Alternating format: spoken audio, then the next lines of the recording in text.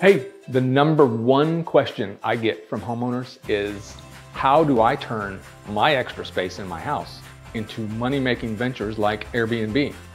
Well, I'm here to show you, and I took off work today to get this done and show you guys how to do it too.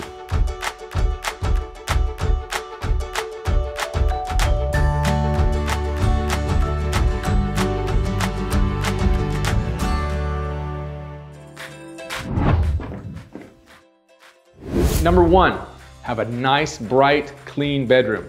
I know there's a desk here. Think bedroom though. Nice, clean, and bright. Number two, a bathroom.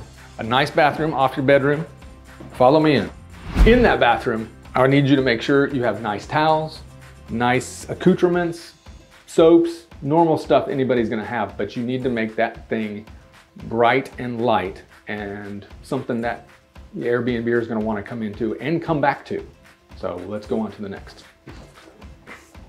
Number three, an extra space that you could use as a closet or as like a mini kitchenette. Think of a fridge here, maybe a small fridge, maybe a little thing with a microwave. Nobody's gonna be cooking Thanksgiving dinner here in your house, except in your kitchen.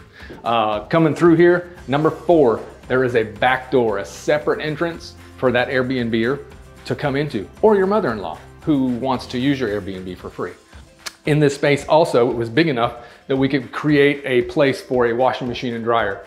Your guests are gonna wanna wash their clothes if they're here for any great length of time, and what better way to do it with claimed space in your own house. That all being said, it's really nice and really quick to do this with A, forethought, and B, the thought that, you know what, that is all.